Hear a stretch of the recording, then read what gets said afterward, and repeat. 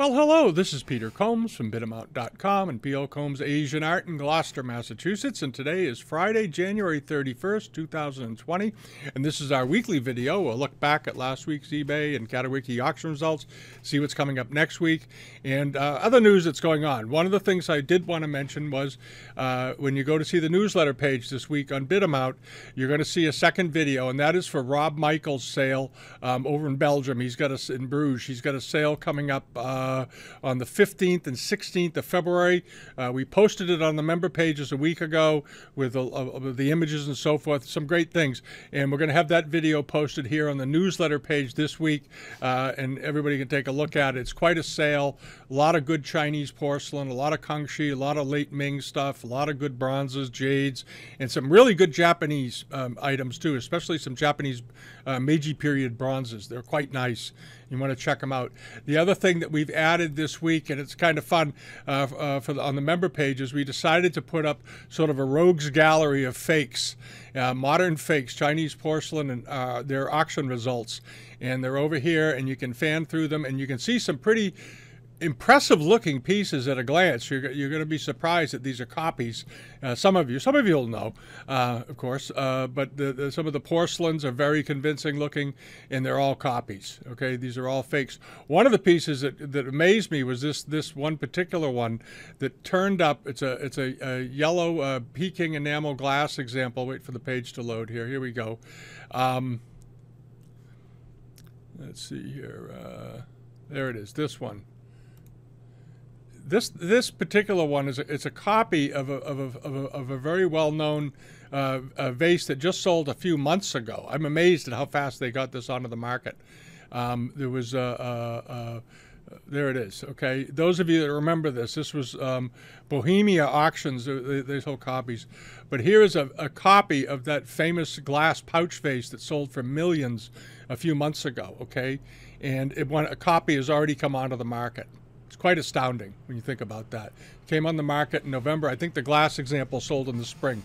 That just shows you how fast the copyists can get to work when they have the wish to do so. All right. Now on to eBay auction results. One of the things was this.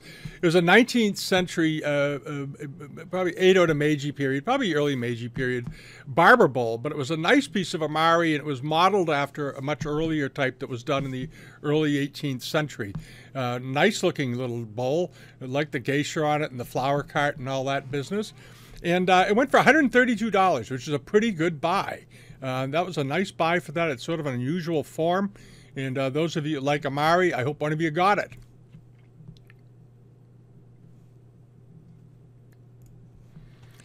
And now, moving along over to this, was that the mirror with the enameled and silver work with the jade belt hook handle. I like this a lot. As you recall, last week we talked about it a bit.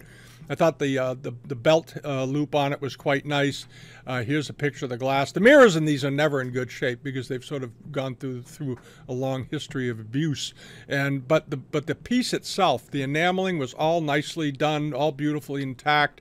There was a jade plaque added to the back, but you notice all the stones are in place. It was in good condition, and it ended up doing quite well. It brought $4,111, but it was a particularly good one. It really was, and it brought a good price. All right, and then on to this was the 4-panel silk dragon setup with the four or five clawed dragons and the wave border at the bottom and all that.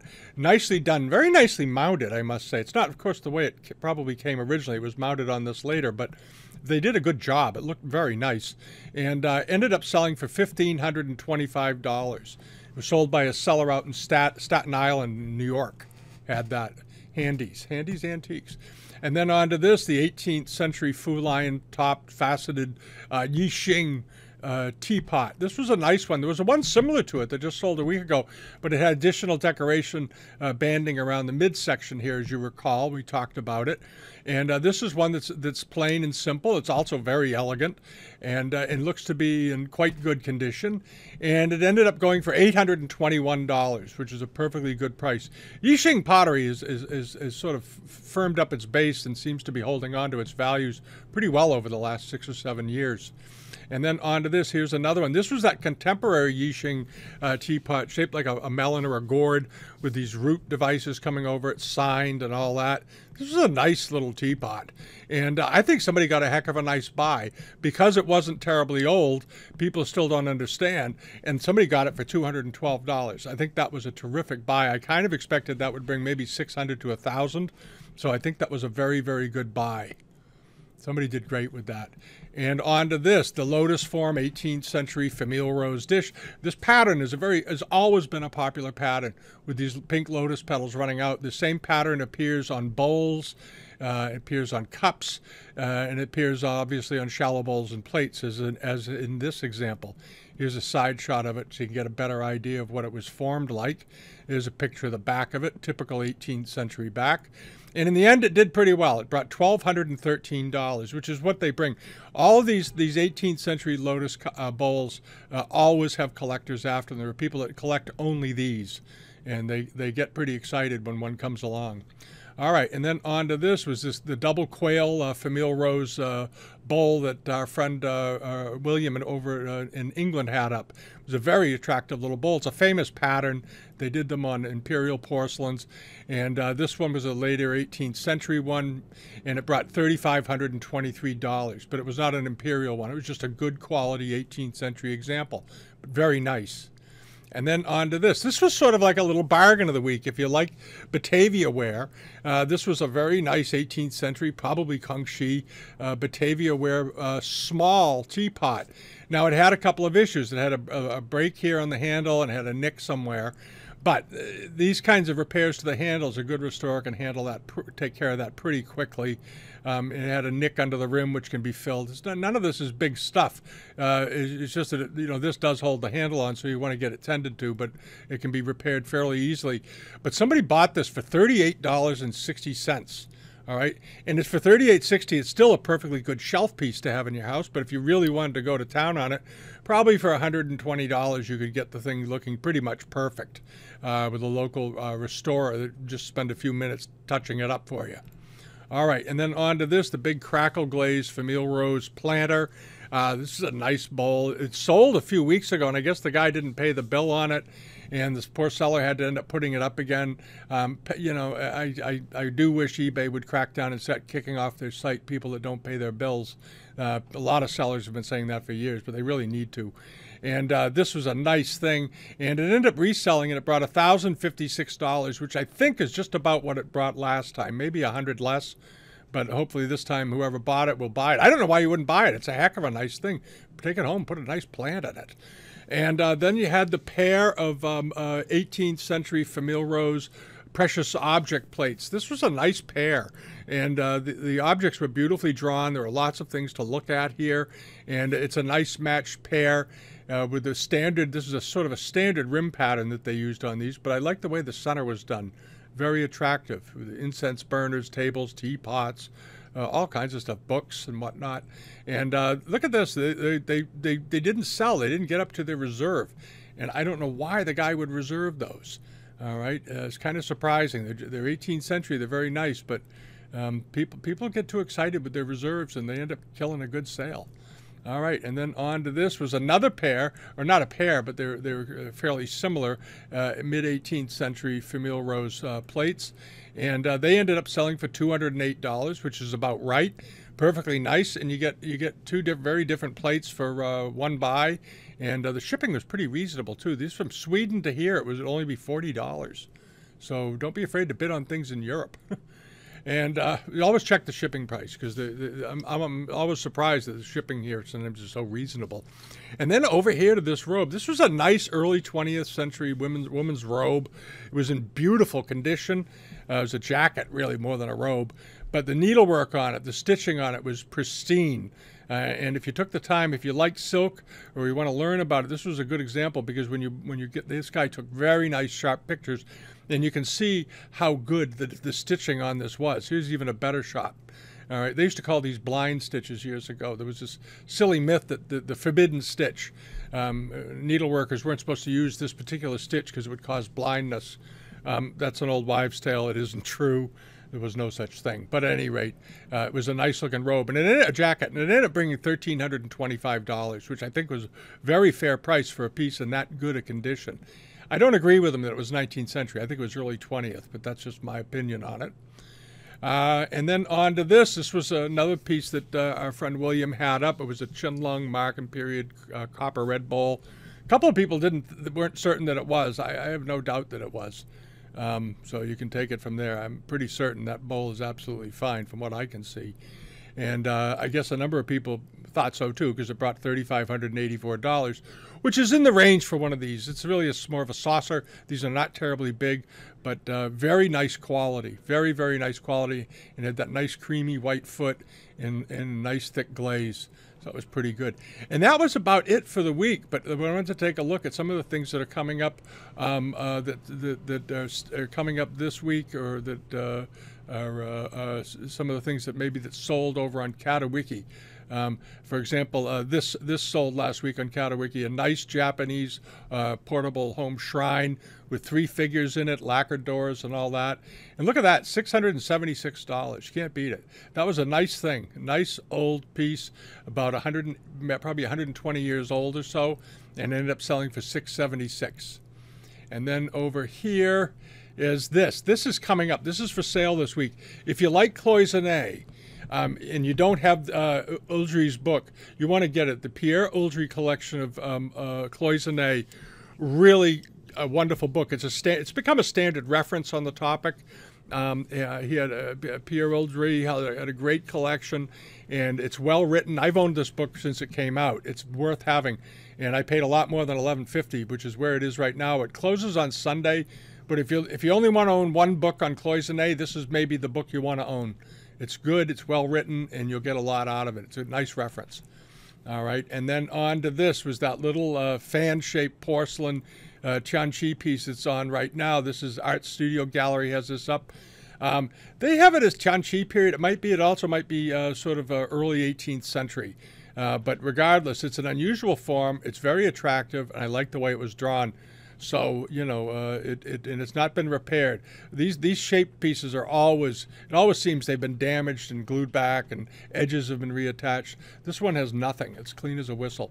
So you might want to check that out. That's a nice thing. It ends on Sunday also. And then this. If you live in the U.S., I wouldn't recommend bidding on this, but if you're over in the EU and you like good ivory, this is a nice ivory brush pot. Nice low relief carving. He says 1900 to 1920. I think it's older than that, judging by the smoothness of the carving and the way the faces are done. But at any rate, it closes on Tuesday. It's up to $63. That should be a $500 to $700 brush pot. All right, and then over here to the silver enamel cup and set. This is really nice. This is modeled after the porcelain examples that were done during the Ming period, and some in the Kangxi. Often they were done as monochromes, but this one is done in it's silver with enamel. And I love the little dragon handles. This is a charming little thing right here. It's got a signature on the bottom. Here's some more of it. It may need a little bit of a cleaning up. You could go over this slightly with maybe a little bit of silver foam to get some of the degris off of it. There's some of the silver, how it should look. This thing is pretty dirty. But at any rate, I would, if you like silver enamel, Chinese enamel, you want to look into this. It's up to $211. It's got 4 days to go. It closes on Wednesday. But if you're serious about these things, expect it'll bring $1,000 to $1,500, I would think. It's a nice object. And these, do you remember the Blanc de Chine pots that went for $1,500 a couple of weeks ago? Well, apparently the guy didn't pay for those. I don't get it. Why would you not pay $1,500 for these? I thought that was cheap. But at any rate, they're back up. And if you like Blanc de Chine, I'm going to recommend them again. They didn't, you know, nothing changed since 3 weeks ago when I liked them, and I still like them. They're good. All right. They're only up to $12. They have 8 days to go. They close on February 9th. So you want to go over, drop a bid on those right now. Get them punched up there. All right. And then over here is another, this was another home altar that was on Katawiki last week, and it sold. And there seems to be, in the last few weeks, we've seen a number of these shrines, these gilt-wood lacquer shrines sell. And they all seem to sell for $600 to $1,200, depending on their elaborateness, for a standard sort of one that's under, you know, under a foot or so tall. And this one brought $725. All right. And then over here, this was one of the Subas that was on last week on the Katawiki page. They had a big collection of Subas. There's more of them closing over the weekend. If you're interested in Japanese arms and armor and accoutrements for the samurai and sword fittings and whatnot, there's some great stuff. This was a very nice one. I like the little gilded inlaid vase onto the iron. I like the shape of this a lot. And look at that, $170. That's a great object for $170. As I've said so many times, Japanese stuff is just so undervalued. And then over here, there was this benkarong where these Thai bowls. This was a nice one. It had good colors. It was in nice condition. And the last one that I saw like this that was on eBay, it ended up selling for about $620. This one went reasonably, $366. And it was 18 centimeters, about 6 inches, roughly 7 inches in diameter. So it was a good-sized bowl.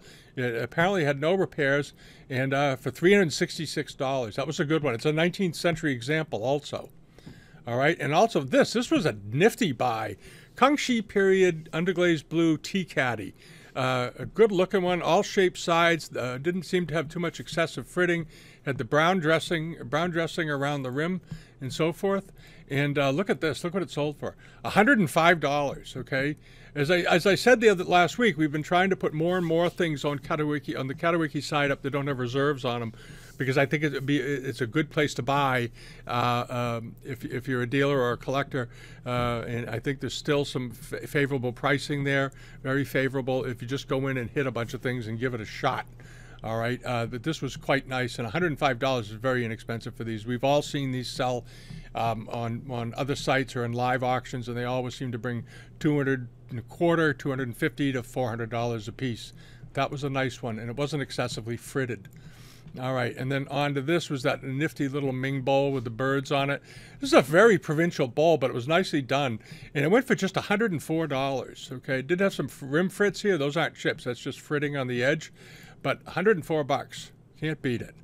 All right, there's some good buys on Katawiki. I've been lecturing them lately to push to get the guys to cut out the reserves. And there is something coming up. I just saw it in my email, and I'll let you know more. They're going to try to schedule some events of unreserved auctions and try to promote that and get some attention. And I've also, a number of you have asked about Katawiki not shipping to certain countries, one of them being Canada and I think Australia. I've asked them why, if you can ship to the U.S., you can certainly ship to Canada. All right. And then there was this pair of Kangxi plates. These were really, really nice. I love the shapes of them. They were slightly different in their patterns, but very similar in other ways. And with these lotus-tipped rims on them and everything, they were nice. And $167. That was a nice buy for Kangxi dishes. $167. You got to check out Katawiki if you don't buy over there. You get some good buys. And then there was this Kangxi rose water bottle. It had a restoration somewhere here around the top and the tip, but it went very reasonably, $89. All right, so if you don't have the $600 or $700 to buy a period one that's been undamaged, you could probably afford that. And then lastly was this. This was that dandy horseplate, late Ming horseplate with the farmer that I went on. I probably went on too much about it, but I really liked this. Thought it was terrific. And I love the decoration at the top, and I love the way the farmer's standing off and the horses are just sort of ignoring him and playing, doing their thing. And this did very well. It brought $2,568, which was not a huge surprise. This was a very, very nice looking plate in a very unusual pattern, and in the end it did quite well. So that's it. And there's a bunch more that we'll be adding now. Today we'll be updating the newsletter page on Bidamount. We updated the members pages yesterday. We did some updating the day before and a little bit at the end of the week, keeping that up to date. We removed the sales that have ended and added a bunch of new sales. Check out the sale from Zach's Galleries that just went up, as well as Rob Michaels, and there's several others on there. That the pages are pretty full. They're getting there. We're waiting for Sotheby's and Christie's and Bonhams to get to work over there. They just had some stuff from the Bowata sale that did well, and actually brought crazy prices because it was Mario Bowata. He was a famous New York decorator, the Prince of Chintz. At any rate, that was that. So we're off for the weekend, and Thanks to all of you for listening and tuning in each week, and thanks so much for the emails and joining up with the member pages and subscribing and all that. We like to see it, and we're trying to help out. Okay, have a fine weekend, and see you all next week. Bye-bye.